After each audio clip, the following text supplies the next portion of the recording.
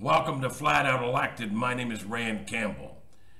And I'm going to ask you guys, if you're going to watch this video and listen to this message, I ask that you do so intently and that you open your hearts up to this message, because this is going to be a real serious message for these times and for those of us that are truly seeking God. Because, you know, it's not a shock to those of us that are awake and aware to the times that we're in, that Christianity absolutely 100% for sure is under attack. But not just under attack in that, you know, there are atheists that disagree with, you know, there being a God, or that there are Muslims that don't believe in Christ, or that there are different doctrines that argue true belief in Christ. I'm talking about a world right now as we speak that is heading in a very serious anti-Christian place. And we know this is happening. We're not oblivious to this. If you're awake and you understand about New World Order and the Illuminati and you know, Satanism in this world, then you're aware of the fact that they are absolutely creating a New World Order under a one world government, which will have as well a one world religion. If you're connecting the dots, you can very easily see where we're headed. And what I'm telling you is that Christianity is a target in these days. Islam isn't a target. Buddhism isn't a target. None of these other religions are targets. Atheism isn't a target. Christianity is 100% the target in these days. And don't forget, Jesus Christ said they hated him first. So this shouldn't come as a shock to you. But when I say hate, I'm not saying that, you know, people love their sin so much that they hate Christianity because they love their sin. Yes, that's true. People ask me all the time, why don't people believe in God? Why don't people believe in Jesus Christ? And the answer is because they love their sin. And that's the bottom line. But it's not even that. That's light compared to what is happening in the world. That's light compared to what is coming. Christianity is absolutely under attack. Christianity is absolutely the target, and has been the target since the Garden of Eden. It has nothing to do with Islam. It's got nothing to do with being a Buddhist or an atheist or an agnostic. It's got everything to do with Christianity. It's got everything to do with Christ. All of these other religions are just deceptions to keep people from Christ, and it's done a magnificent job in doing so.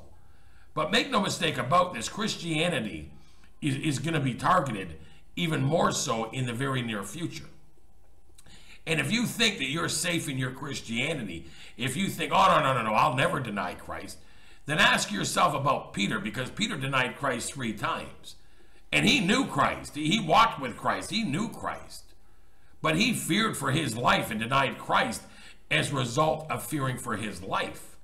What makes you think in your Christianity that if given that situation, if confronted with whether or not you truly believe in Christ, whether or not you truly hold Christ at the center of your life, that you wouldn't deny Christ as well?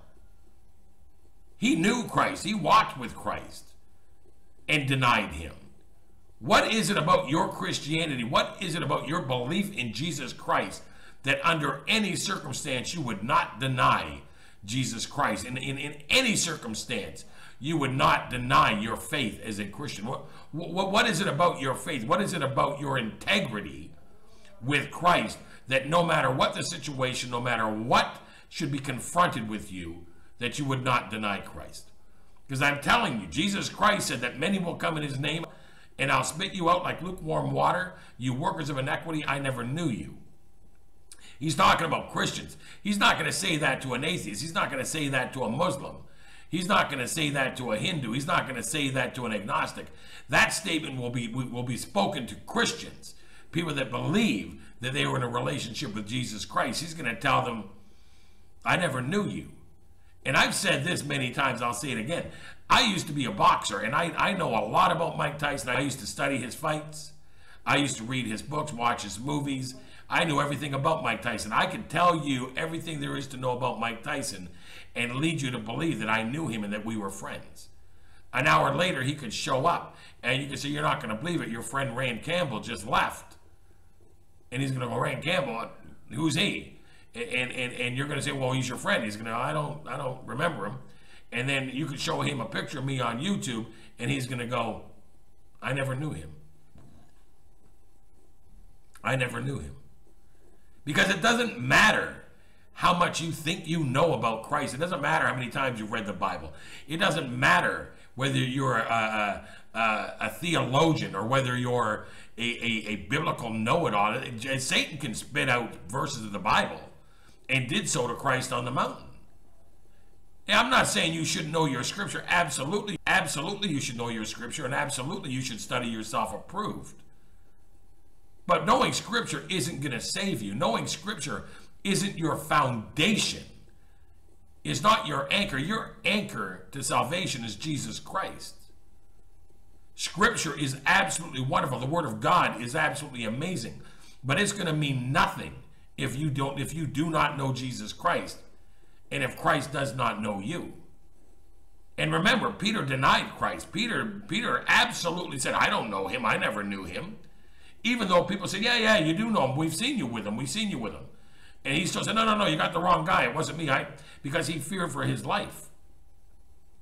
And I'm telling you right now, Christians are doing this watering down of their Christianity in order to fit into a world that hates them. There are Christians today that are watering down Christianity in order to be liked.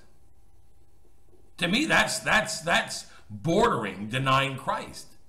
And if you're that kind of Christian, that you're willing to water down Scripture and not take God at his word, if you're willing to take Scripture and read it, manipulate it, and try to discern it in your own mind so that it fits your world desires and your worldview,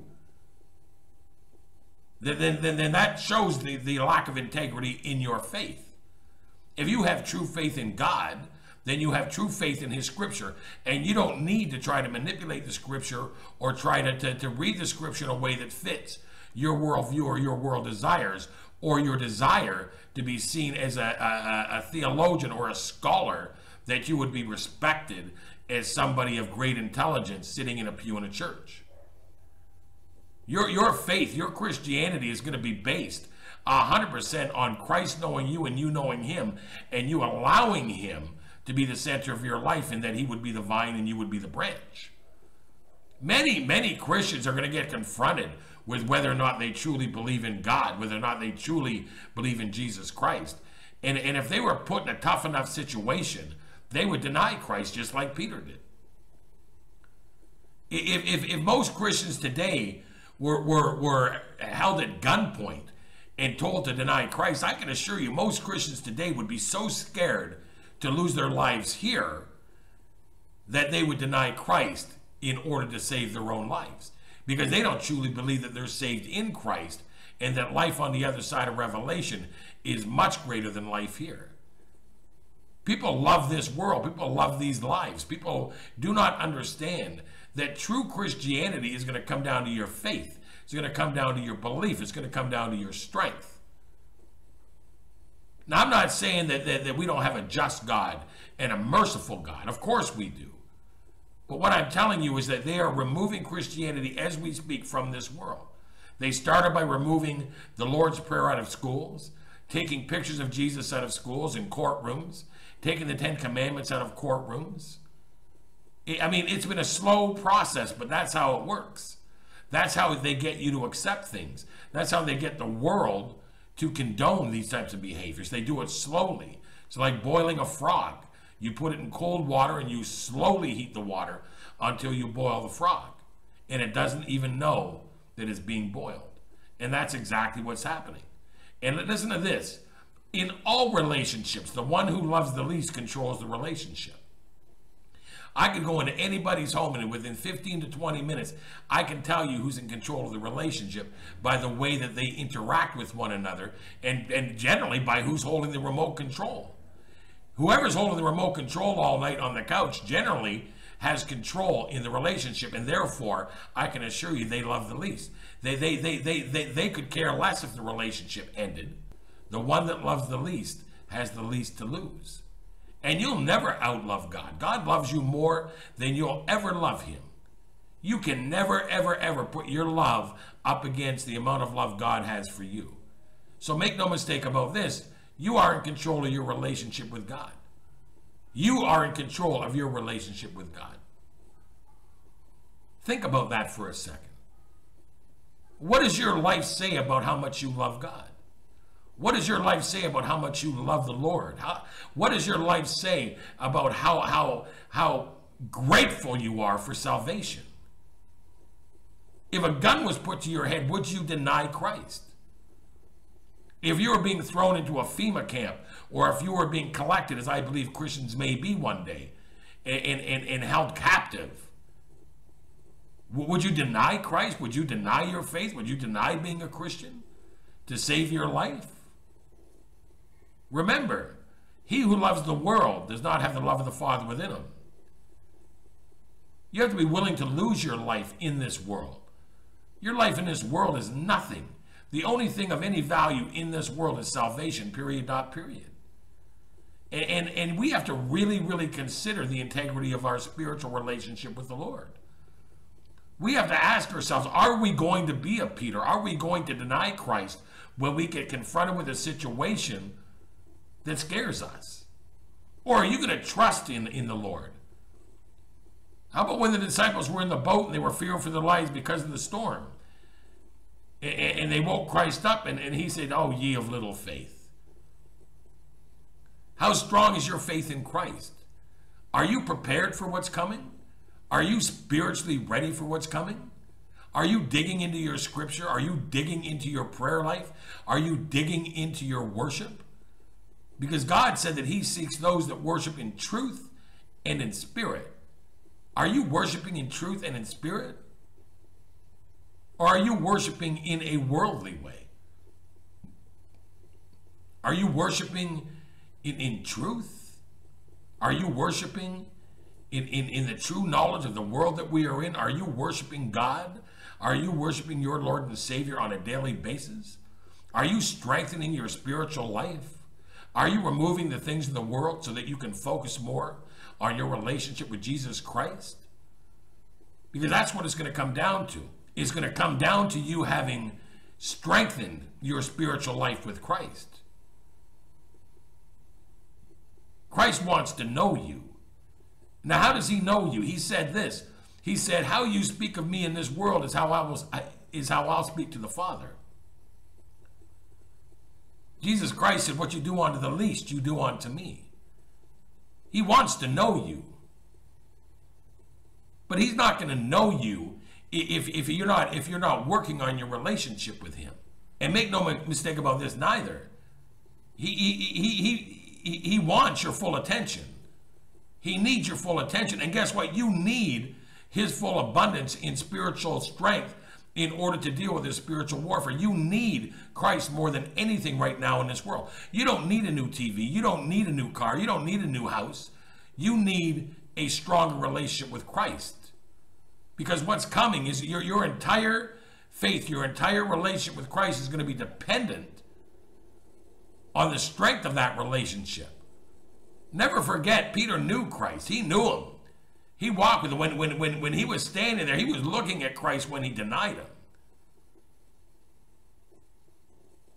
If you fear for your life over your faith, over your salvation, if you love your life more than you love Christ, and you get challenged with that, of which is going to come, I'm telling you, it's going to come. It's heading in that direction. Are you ready for this? Are you spiritually sound? Are you spiritually strong? Because things are going to happen and you're not going to be able to imagine. It's going to be outside of your imagination what's coming for Christians. Right now, we're just seeing the light end of this. But make no mistake, it's coming. And I ask that you guys take this seriously and get grounded in your relationship with Christ and start being very serious about your worship, your prayer, your time with God. Get alone with your Bible. Get alone with your Bible and ask God to reveal the truths to you. Because I'm telling you, where we're heading isn't good. Isn't good. And it's happening fast. Because don't forget, also in Scripture, time is sped up that even the elect would survive. And I'm telling you, time has sped up. And these events are happening quicker and quicker and quicker. And Satan is having a hard time keeping up to God's clock, because God's in control of the clock. God's in control of all things. And God sped up this clock, and Satan's having a hard time keeping up with it. But make no mistake about it, guys. It's time for us to get real serious about our relationship with Jesus Christ. I pray for you guys. I love you, and I'm so grateful and so thankful for you guys.